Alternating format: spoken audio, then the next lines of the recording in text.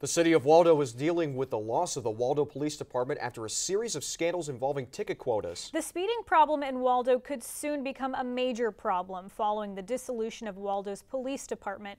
WUFT's Amanda Wood shows us how the Alachua County Sheriff's Office is handling the situation. The city of Waldo's legendary speed trap may soon be coming to an end. The disbandment of Waldo's police department forced the Alachua County Sheriff's Office to assign a deputy to the whole town, not just the main road through town. ASO now has control over the problem area, but will take a less strict approach. But I do believe there is a speeding issue. It's just not going to have the stigma of having them out there 24/7 doing nothing but writing citations.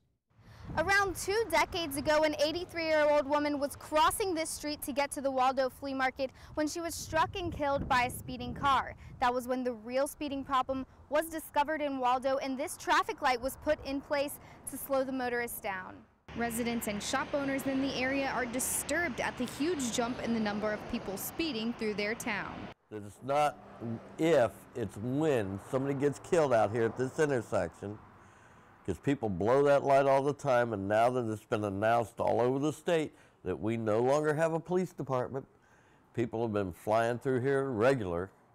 With limited patrol resources, the Sheriff's Office arranged for a second deputy to patrol the city of Waldo, but only when there are no other calls that require service. And it's going to take them 45 minutes or a lot more to get out here if something happens, where before, bam, they were here. The Alachua County Sheriff's Office says with change comes uncertainty. The Sheriff's Office hopes the city of Waldo will get used to them being there and the uncertainty will go away. Amanda Wood, WUFT News.